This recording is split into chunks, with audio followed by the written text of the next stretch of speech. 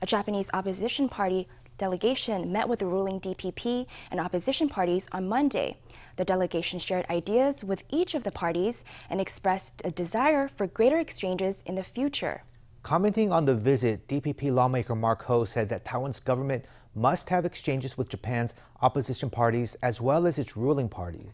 He said that democracy and regional security are of shared concern among all political parties. Taiwan, Japan.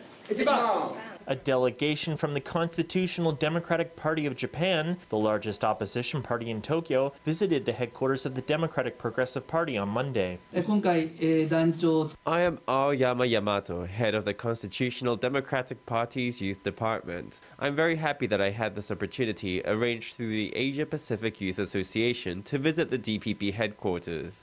I look forward to meeting with party chair-elect Lai Ching-te in the coming days. Also, in Japan, I have been well received by Representative to Japan Frank Hsieh. Aoyama, who is on his second visit to Taiwan since 2019, said members of his party have formed a Taiwan alliance. The alliance aims for a greater number of exchanges with Taiwanese politicians in the future.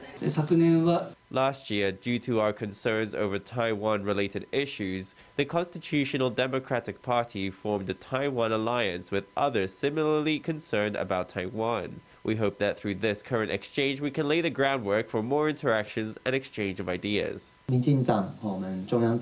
DPP headquarters must exchange ideas with Japan's ruling party, but must also listen to what Japan's opposition parties have to say. The future security and stability of the region will require the combined effort of everyone. Democracy comes from gathering energy bit by bit to create a better future. The Japanese delegation received a warm welcome and sparked discussion on regional security.